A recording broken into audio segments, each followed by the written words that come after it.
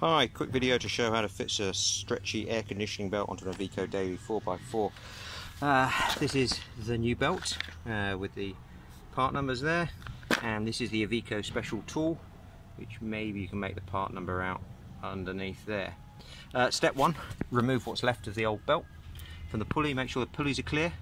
Then I jack up the side. I'm on sinking, soft, muddy, shitty ground, which is why the jack's gone slightly sideways. But when you're working under the vehicle here, it's not a problem, because even if the jack collapses, there's still plenty of space under. There's no danger of being squished.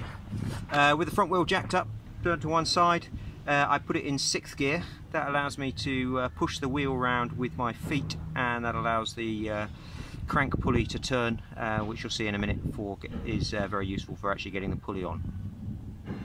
After a couple of minutes, you should find yourself with the belt on the compressor pulley, around the idler pulley, and up over the top of the crank pulley with the Iveco tool in place. And just so you can see, I'm not cheating, I have got the sump guard still in place. Hold the special tool in place, which is going to be quite hard to see, maybe there. And then while I'm doing that, I kick the wheel around with my good health and safety flip-flops. You'll be able to see that the belt comes around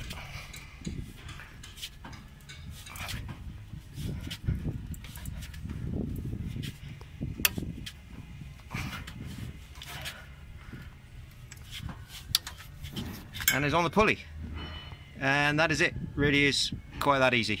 But the trick is you have to have this weird piece of metal from Iveco, otherwise good luck.